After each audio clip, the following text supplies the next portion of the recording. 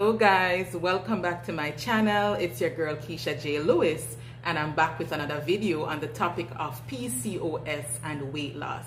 Now, this is my own personal experience, my own personal opinion. I'm just sharing it with you. Now, when I say PCOS, what that stands for is Polycystic Ovarian Syndrome. This is a hormone imbalance in a lot of women. Well, actually, 1 in every 15 women experience this syndrome. It's actually like an imbalance in your estrogen levels. And let me break it down for you.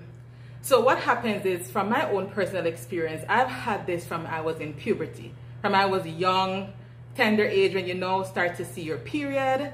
What happens is you notice that you have irregular periods. Normally every month you're supposed to get your period. Well, with me, I used to have irregular period, like maybe every other month, or maybe sometimes 5 times for the year I'm getting my period. And this was when I was like a teenager. I was young and I didn't really know what's going on. Now, eventually when I get older, I get to understand that this is not supposed to be happening. And then when I went to the doctor, they explained it to me that it's actually small cysts. They grow on the ovaries. Now, you're going to say, where did this come from? Most of the time, this is generic family traits. It could also be in the foods that we eat, like so much hormone in the foods that we eat, especially like certain meats and stuff like that. Now, this situation occurs in a lot of women and we don't even know it's happening. We don't even want to talk about it because it's very sensitive. So I'm being very transparent right now. So what happens is you get irregular period. You also get a lot of like acne, especially around these areas. Face acne. You also get like hair growing underneath your neck, or you notice that your hair grows very fast in your armpits or your pubic area. And I mean, it's uncomfortable. We don't really talk about it, but it's something that happens in a lot of women. And some of the other issues that you also get with this is hair loss, like your hairline is very thinning in the front area. Yes, these occur in the polycystic ovarian syndrome. Now, you may say, what can you do to, help with this situation? What can you do? Because when you have the polycystic ovarian syndrome, it's very hard for a lot of women to even lose weight. You tend to gain weight when you have polycystic ovarian syndrome. Have had this for years. I've struggled with this for years. And what the doctors say, what they say that could help to, ease this situation, because as I said, it's cysts. It's small cysts. They grow on the ovaries. And, the things that we eat, especially a lot of starch, oily foods, contributes to its growth. So it's like a baby. Basically, it's like a baby that you have in your ovaries, in the middle section area. And you notice a lot of women, they actually have like high tummy. They have a punch in their belly area because their hormone is imbalanced, right? So sometimes you see a lot of women with hair on their skin and their face especially, or acne in these areas. I have these acne.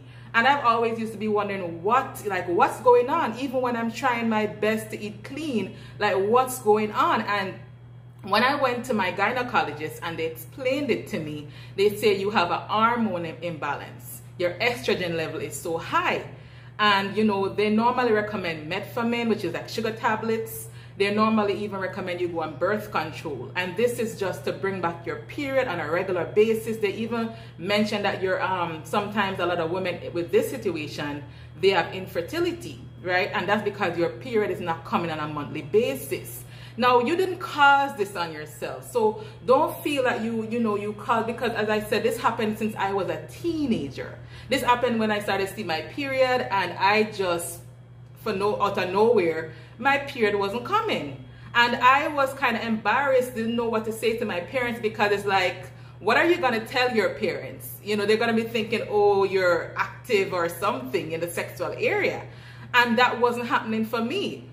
But I kept it private until I was older, and then I went to the doctor and let them know, what was going on. And they explained to me that this is something that could be passed down in your family line.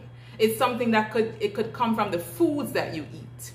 And they recommend for me to get metformin. They recommend birth control. Yeah. they recommend these things to ease or to soothe this thing for it to go, for the cyst to get smaller. You need to reduce the cyst. The more the cyst grows, the more weight you put on, the more you get fat. And it's going to be hard for you to lose the weight. And that's why you notice a lot of women who have the polycystic ovarian syndrome, they're overweight. Most of them, not all. And it's hard for you to lose the weight. Now, I'm here to let you know that I have experienced this. I'm being as transparent as possible because I'm sharing my own personal experience with you to let you know that there is a way that you can get out of this situation without all these medications, without all these metformin or birth control situation, and all they talk about, you know, your face and your acne, it will never go away. No, there is a way you could actually, you know, soothe the situation. You no longer feed it. Right? And that is by you eating more on, you know, alkaline, which is, when I say alkaline, is less like, you know, oily, saturated trans foods, and you turn to eating more leafy vegetables, more greens, more nuts and seeds. Now, with me, all the years I struggled with the weight, and I was, you know, I was exercising, all of these things, and I was just not losing the weight. And then I started to do some research, I started to read, and that's when I got the knowledge that I needed. And I noticed that if I cut out all the starchy food, because right now I only eat like rice and flour like maybe once or twice for the month. When I cook like my, you know, my curry chicken or my stew chicken, I mostly do peas and beans and vegetable on the side. I'm not saying that you can't eat your rice and your dumpling and stuffing. I'm not saying that. What I'm saying is if you don't want to be feeding these cysts, you don't want to be feeding the cysts, right? It's not a baby that you want to keep. It's a baby you want to get rid of. You understand? So all I'm saying is that you need to eat more alkaline food, right? You need to eat more plant-based, drink more water, and exercise. That is how I ended up, you know, no medication on my part. And my period, you know, for years, I've gone back to be regular. Every single month, natural flow, you know, and no, I'm not infertile. I've been to the gynecologist. I've checked up on a regular basis, and everything is good on my part. Before it wasn't. Before, I mean, I was overweight, a lot of cysts. When I went back to the doctor, they're like, Keisha, you've lost some weight or something. What have you been doing? Because I'm not seeing the cysts anymore. Where did your cysts go? I'm like, I'm not feeding that baby. That's not the baby I want to have. So I'm not feeding it. I'm trying to find a way to sweat it out and eat my greens and my veggies so that I know, I mean, a girl loves to eat and I like good food, but at the end of the day, my health comes first.